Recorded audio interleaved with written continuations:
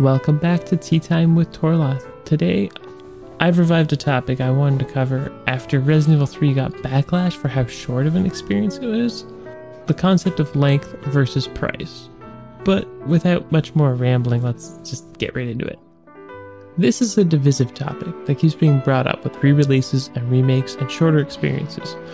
When I say how much I like and appreciate a game, I rarely bring price into the discussion, since unless the game is made by Nintendo, the price will drop eventually. I tend to wait for sales on games I'm on the fence about, Code Vein being a perfect example. I think this argument becomes moot over time with sales and games falling into a price where the market will actually accept. And with the new focus on game services like Game Pass, EA Origin, PS Now, where you're not paying a price up front to play a game. Video games are a strange type of art. Being interactive, they become very personal. What makes anyone gravitate to a game could be any number of reasons. Video games come in so many flavors and combos of them that it's really hard to pick what most people would value a game at. To me, Resident Evil 3 was worth what I paid for it, which was about 20% below average retail price. But games like Link's Awakening on Switch, I value much closer to $40 since it's so short and doesn't deviate much from the original.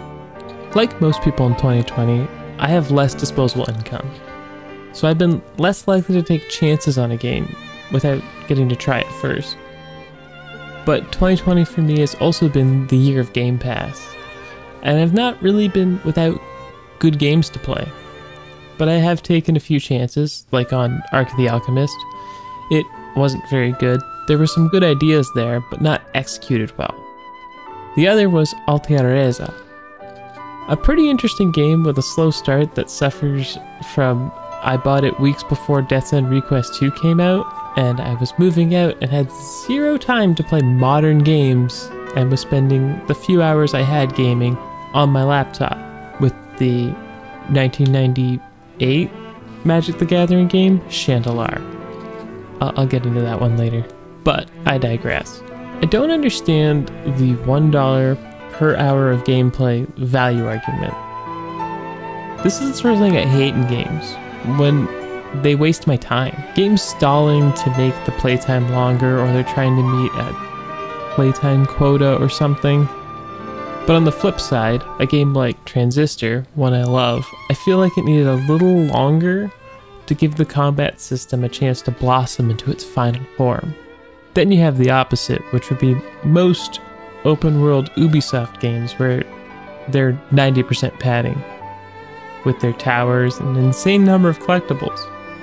I was gonna try and get a clip of the 100 plus feathers from Assassin's Creed 2, but it appears I sold or gave mine away since I don't own any Assassin's Creed games anymore. I don't want people to think that I'm picking on Assassin's Creed. Assassin's Creed 2 and its insane number of collectibles is burned into my head when I think of this. If you like Assassin's Creed, you have fun with your game.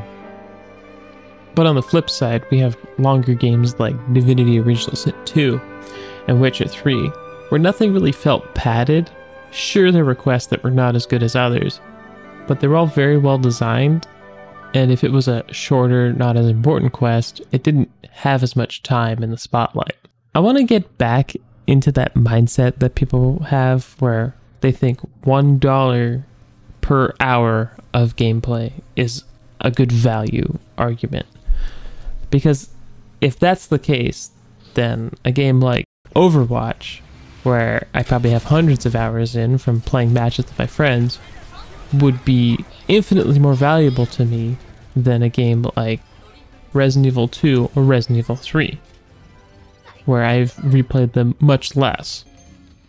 If you distill everything down into a numbered score, or just this much time versus this much money equals best value, you're missing out on what video games actually are.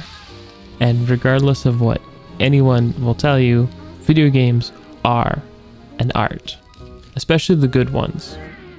Like, look at how popular retro gaming has become, and how people have gone back to find these games and try and find stories about how these games were made and why they are the way they are. One day, the games we're playing today will be retro. they will be antiques to someone else, to whatever the modern equivalent of games is at that point. And that's what's so weird about this discussion of, well, this game isn't a good value. And the concept of like Metacritic scores and the way social media is with peer pressure and people being forced into playing something they don't really like or have very little interest in. I want people to find solace in that I don't intend to push games on people. I don't make these videos to talk about games I don't like. I make these videos to talk about something I do like, or something I found interesting in concept, but it failed to hold me just because of my taste in games, or I decided to hit random on Game Pass and see what came up. I honestly think that thinking of gaming in just the current modern space and what's available now, and that being the only thing that's worth playing, is just insane to me. Games are always worth playing, whether they're made this year, last year, or 15 or 20 years ago. If you like it, play it. If you don't. You're not missing out.